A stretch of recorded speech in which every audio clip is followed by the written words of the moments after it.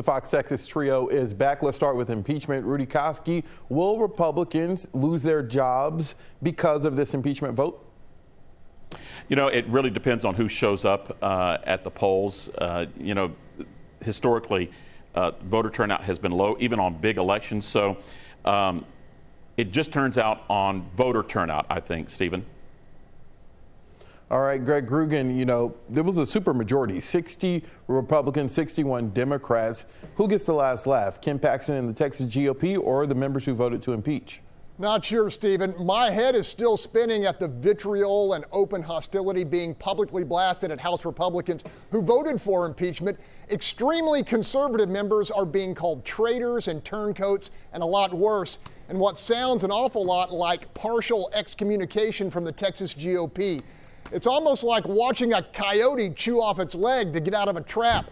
Look, if Texas Republicans keep casting out folks who don't absolutely toe the far right line on Paxton or Trump for that matter, they're in for some long-term trouble. That said, a 2/3 vote in the incredibly conservative Texas Senate is a hefty peak to scale, and there's very little political advantage for Dan Patrick given the blowback from the increasingly radical base. So that's my take right now.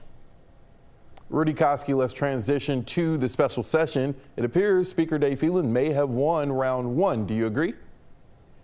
Yeah, I'm still trying to get that image of the coyote that Greg just mentioned out of my mind. I'm going to change my word to chupacabra then, right? Let's get back to your question. It was a great political move Tuesday by the Speaker in the House, but it was made because the Lieutenant Governor left the back door open for the House to bolt out of because the Senate recessed first. They couldn't move their border bill forward at the same time that they passed their tax plan. And before all that happened, got to remember the Lieutenant Governor spent the morning calling out the Speaker, calling out House Republicans, poking the bear. So the bear poked back, bear ate him, kind of. Well, the real fallout, I think, may involve the relationship between Patrick and Governor Abbott. The Lieutenant Governor also called out Abbott for saying that he's misinformed supporting the House plan.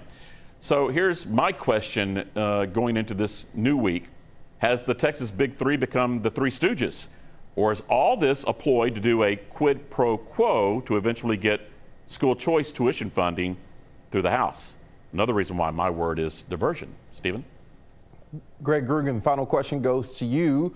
It appears Governor Abbott endorsed the House's version when it comes to property tax, but Dan Patrick said, okay, it still has to go through us.